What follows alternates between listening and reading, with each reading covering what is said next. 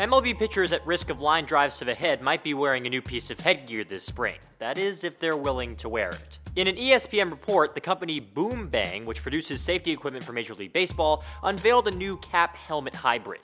20 pitchers plan to wear the new equipment during spring training. The headgear confronts an increasingly visible problem in baseball. 5 big league pitchers were hit by liners in 2015, with 4 of them suffering hits to the face. But just because a new product might better protect them doesn't mean they'll embrace it. Pitchers are creatures of habit, and they're reluctant to adopt something that might throw off their routine. Remember when manufacturer Isoblox introduced the cap for the 2014 season? Despite Isoblox's big unveiling, only one big leaguer wore the cap in games last year, New York Mets reliever Alex Torres.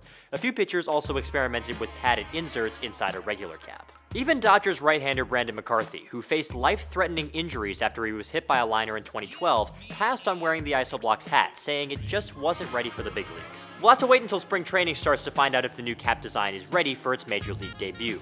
Pitchers and catchers start reporting this week. For Newsy, I'm Carter Woodeel.